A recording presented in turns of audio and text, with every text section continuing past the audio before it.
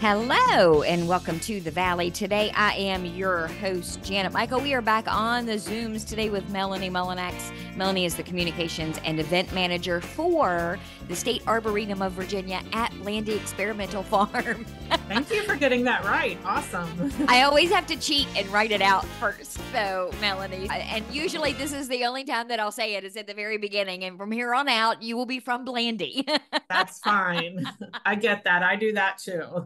But it's always fun to have you on the show because Blandy is one of my absolute favorite places that we have here in the Shenandoah Valley. And you guys always have something cool and fun and interesting happening. And even when you don't, just coming and walking the grounds is cool and fun and interesting. Oh, yes, most definitely. We hear that a lot, Janet.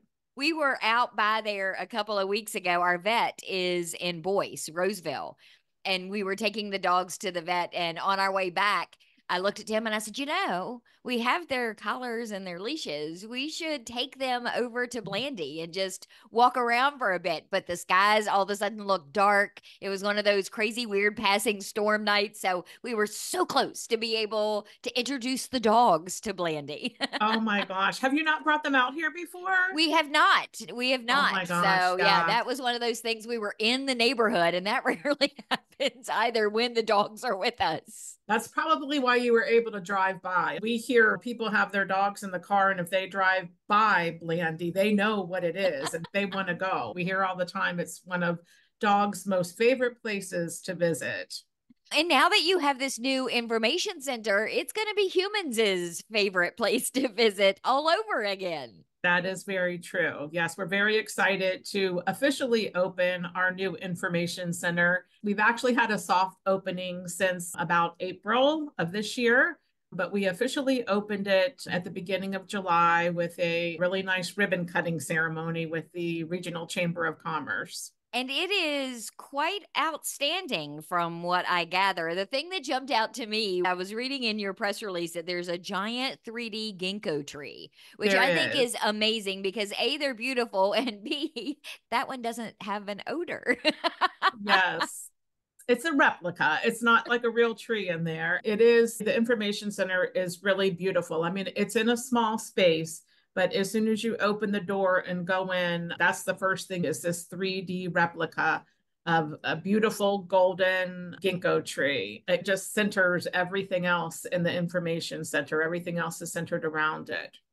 How did the idea for converting the gift shop into an info center come about? I'm not totally sure about that. It's my understanding that the gift shop, which was called Our Shop, had been closed down since before 2020. And I think it was hard to get volunteers to be there in the gift shop all the time. Between that time when it closed down and during the pandemic, when we were trying to figure out how we could stay open and keep people coming to Blandy and this beautiful outdoor education facility, I guess the idea came about for this information center. And at the same time, we also had a very generous donor who was interested in funding the information center and making it interactive in a place that people would really want to come to and really get their bearings of all the different activities that we have at Blandy. So this information center helps people get acclimated when they get here. It lets them see some of the different collections that we have. We've got a really beautiful, huge watercolor map in there so people can see exactly where they are when they come to the information center. It helps them see where they need to go to get to the collections that they want to see or the trails that they want to walk on. And we also have information about some of the programs that we have out here too. So it really does a good job and letting people know everything that's available out here at Blandy.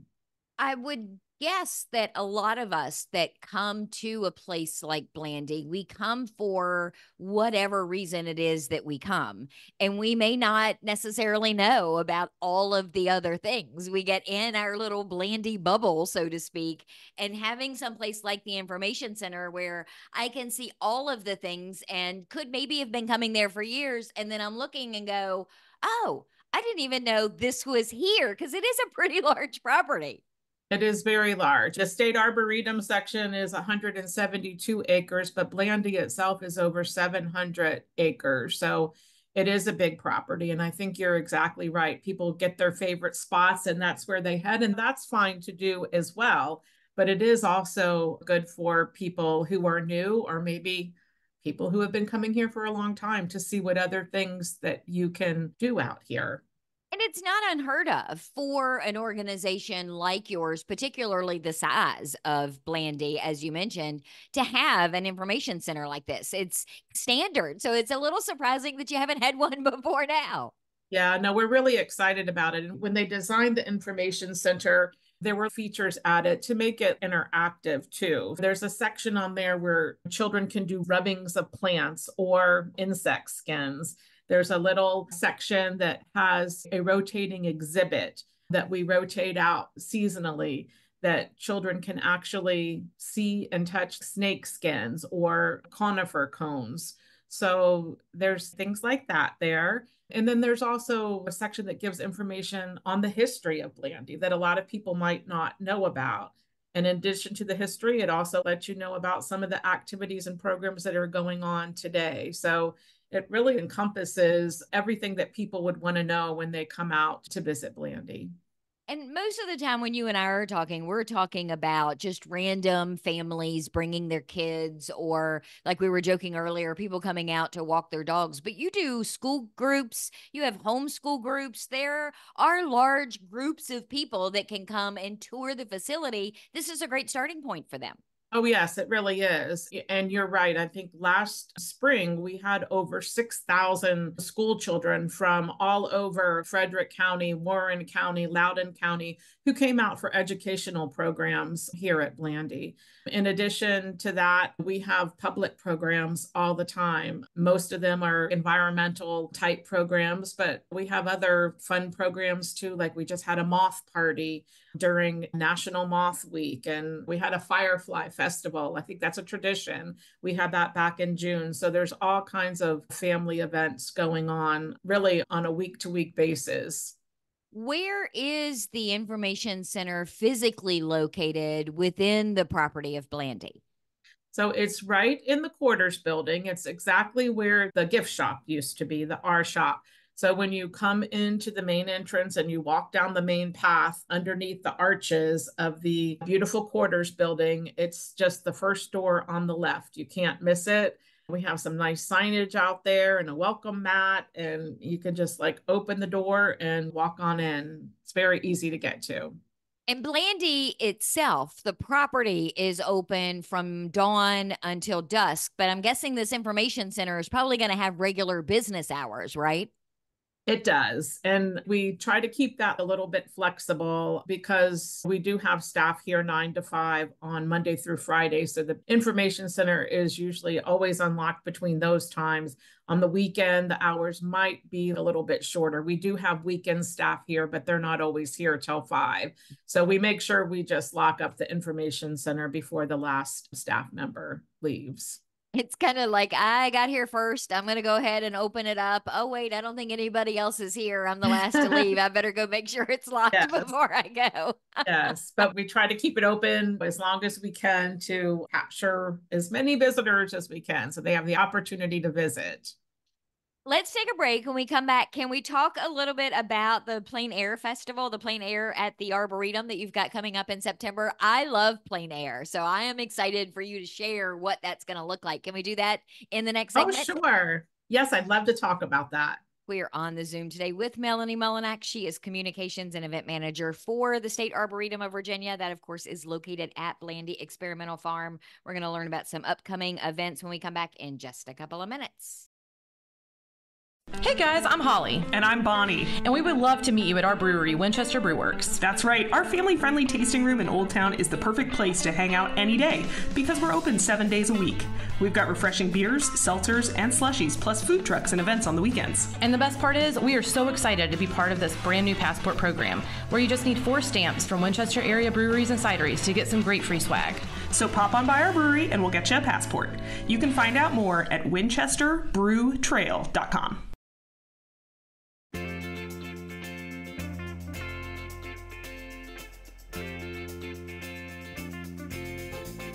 Welcome back to the Valley today. I am your host, Janet Michael. We are on the Zoom today with Melanie Mullinax. Melanie is the Communications and Events Manager for the State Arboretum of Virginia at Blandy Experimental Farm. We talked in the first segment about the new information center, which sounds lovely. I'm going to have to come out now and just wander around and see what it looks like, Melanie. But you've got something else coming up in September that I am absolutely putting on my calendar.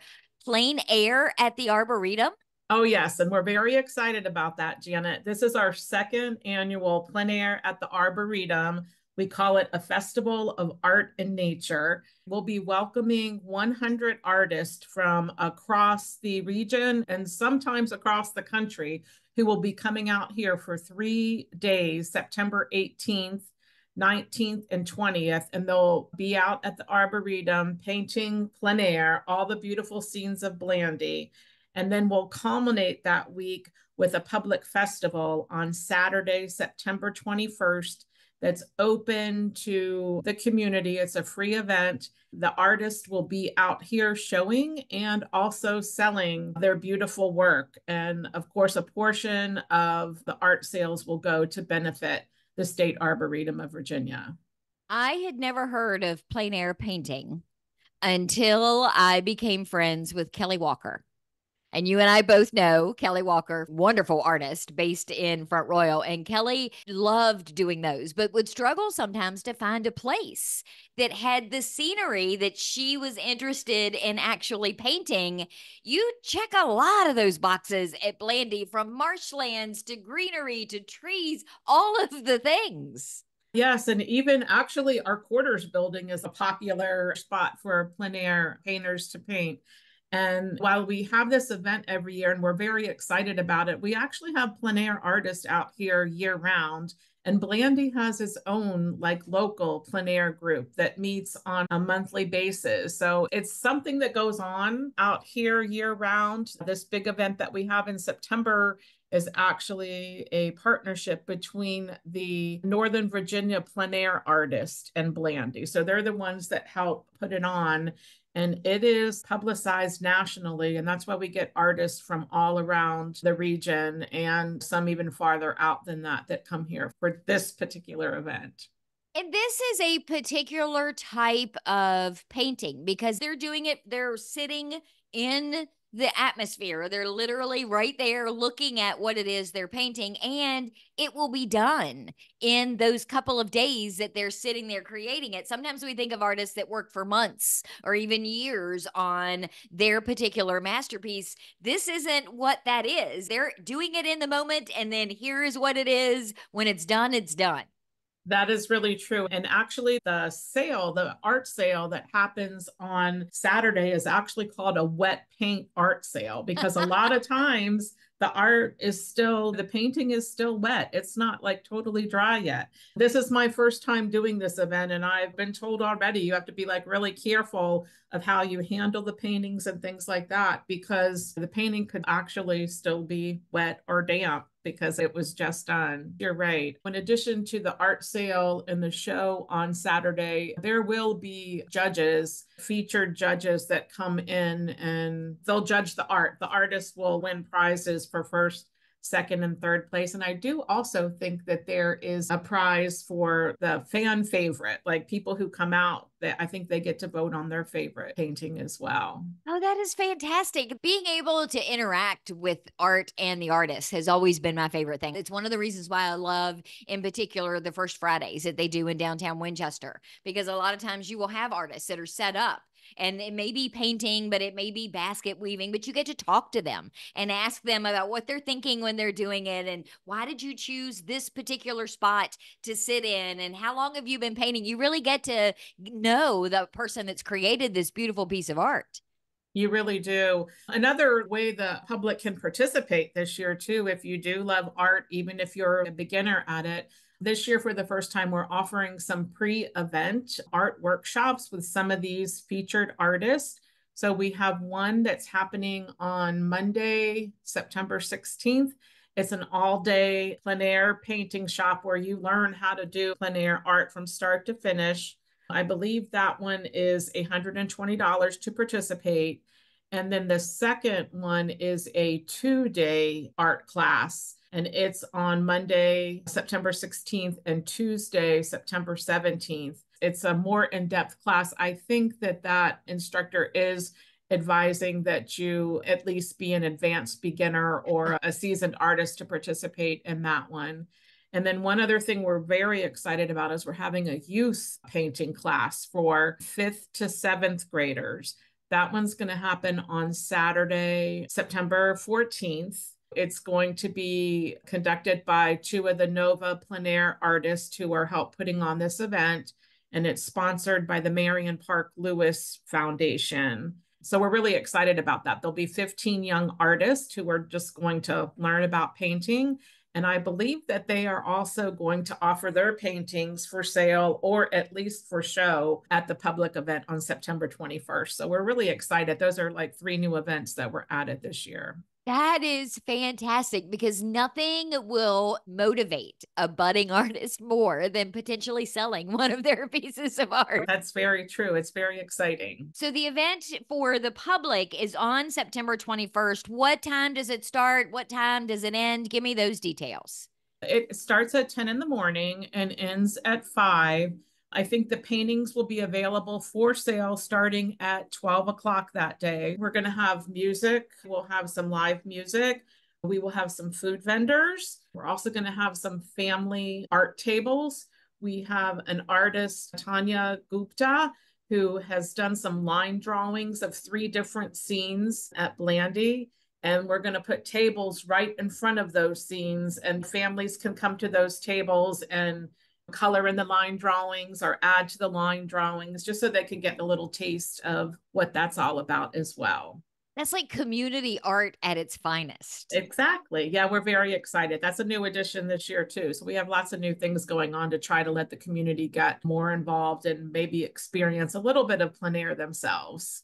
I will put a plug in. When we were there for Garden Fair for Mother's Day weekend, Tom's Coffee was one of your food trucks. Excellent. I think you should get them back again. We tried. We actually really tried. And that weekend is a big weekend. There's lots going on in the area on September 21st, which is good. I hope people come out and visit all of the events. But yeah, I wasn't able to get Tom's, and he was disappointed. Tom's Coffee was disappointed as well because they wanted to come out, but they were already booked. But we hope we have another coffee shop coming out. I think I have one lined up. People can just show up that day. Like you said, it's free admission. They don't have to get a ticket, any of those sort of things. They can just come rolling up starting at 10 a.m. on the 21st and enjoy all of this art that these artists have worked so hard on over the last couple of days. That's right. One other event the public can participate into, we have on Thursday evening, Thursday, September 19th, there is a quick draw competition. And what that is that artists bring their canvases and they are given 2 hours to go and paint a scene. So exactly at 3 o'clock, they go out to their spot, they paint. And at 5 o'clock, they have to come back in and they have to bring whatever that they have completed in that time frame. And then there is a judging of that and prizes awarded too. And that's not only for the artists that are out here, like anybody can come and sign up for that as well. They need to come, I think, before 2:45 on that Thursday to sign up, but the public can participate in that too. So I just wanted to put a plug in for that because that's fun too. If you ever wanted to try some plein air and you weren't able to register as an artist for the event, you could participate with the other artists in this quick draw event. That sounds like so much fun and yet terrifying at the same time. Oh, yeah. Yeah.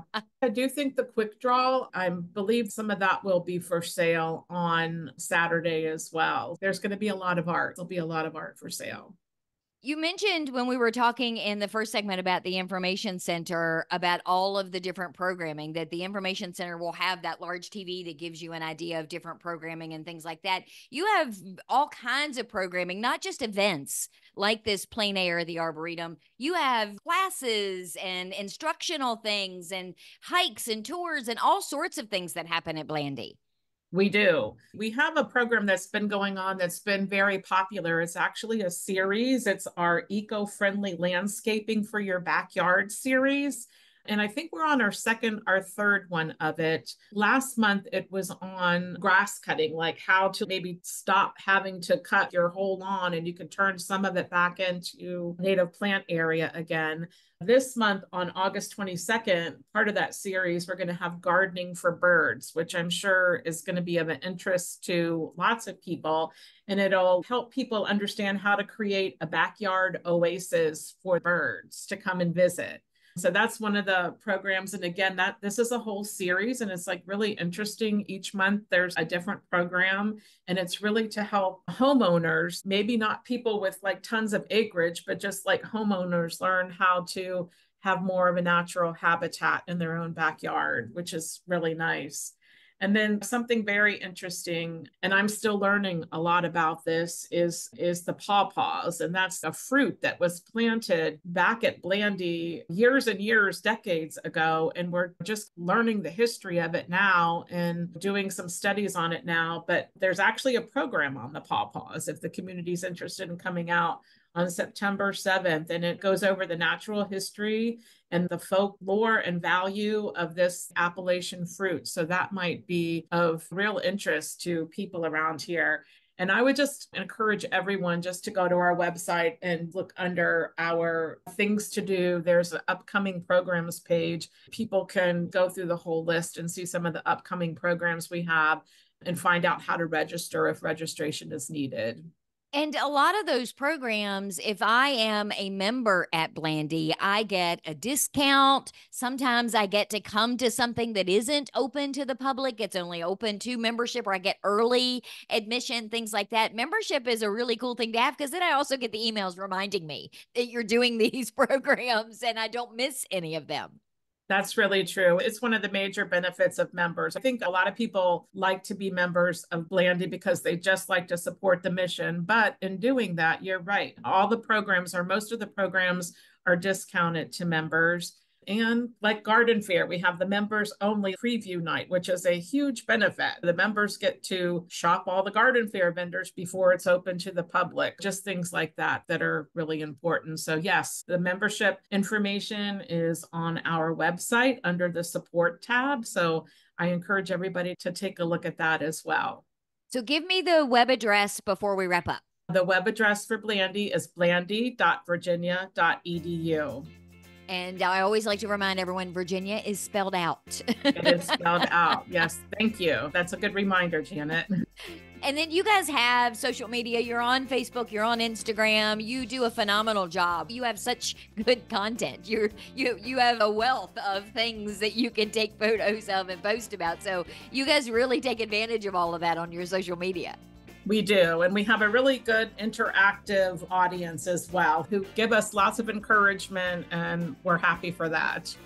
So come out, check out the Information Center on the 21st of September. Come take part and buy yourself some local art at the Plein Air and the Arboretum, and then check out a membership. I think we've checked all of our boxes today, Melanie. I think we have. Thank you so much, Janet. Thank you for making some time today. I appreciate it. I will be back tomorrow with a brand new episode of The Valley Today, a few minutes after noon. So meet me here then.